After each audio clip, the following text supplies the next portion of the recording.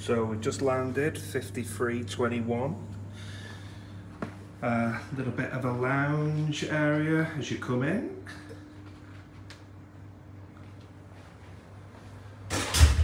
Stepping through into the kitchen. Get Joe doing a little bit of cooking. Couple of hot plates there for some bacon and eggs in the morning. Nice fridge with a mini bar. Quite a decent sized bathroom with a bath. And no wall to have a look to see what's going on while someone's on the toilet. Standard Thailand sized double beds, not been jumped on yet. Quite a small tally here. You would have thought that would have been a bit better for the money, but and then as we walk out, we've got the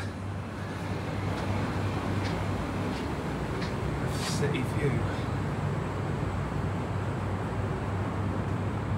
overlooking the sky bar here as we are, and as you can see over here, we've got the river view over that side. So all in all, pretty happy.